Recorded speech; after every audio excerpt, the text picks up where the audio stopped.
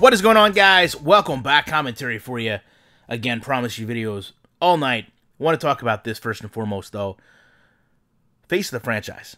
Classic franchise. Tuesday, June 30th. Expect a big day then, too. I'm expecting a lot from franchise. They owe us a lot at this point because, you know, when I think about gameplay feedback, I don't think about franchise. I think about these things. Let's talk about this for a minute. Player fatigue for out-of-position ball carriers. I mentioned in a prior video, this to me is game tuning, okay? This is not a feature.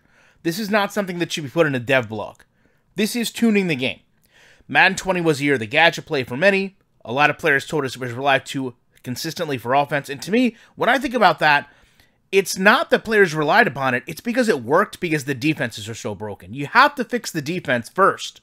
And rather than do that, EA always wants to take kind of these easy way outs, where now you have a player who's not a running back by trade, like a quarterback, wide receiver, tight end, is going to have a depletion in his stamina, especially on tackles and hits, to the point that if you keep running Wildcat, you keep running the jet sweep touch pass or the quarterback blast, that you're going to have to sub them out of a play or out of the game for them to get their energy back. Well, that really doesn't fix the problem. That just limits how many times you can run the play. And I also think it's very interesting they go on to say this is going to have a significant reduction of fumbles by scrambling quarterbacks on all game styles except all Madden competitive. We know that one of the biggest issues this game has had is sliding quarterbacks and how that impacts the game.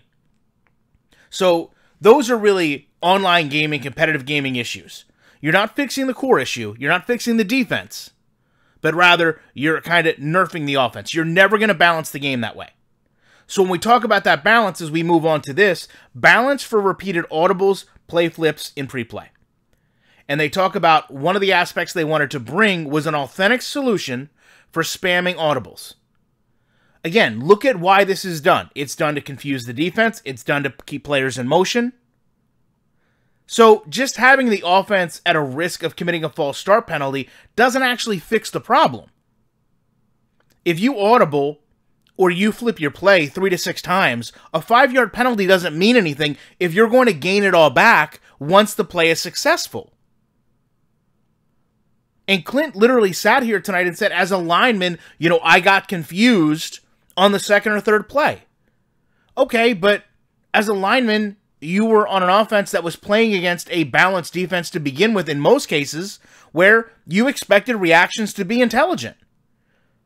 So if you're looking at a game and you're seeing this feedback from your gamers where you've got players that are being used out of position, exploiting the defense, you've got other players that are exploiting the defense by running audibles and play flips multiple times, putting these little penalties in doesn't fix the game.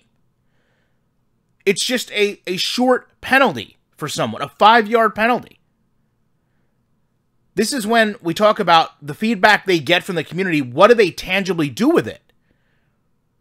Don't look at how you can prevent something from happening. Look how you can fix something. That actually makes the game better. And that's where I really start to run into issues with EA when they sell these as gameplay improvements. We improved the game by nerfing people putting players out of position.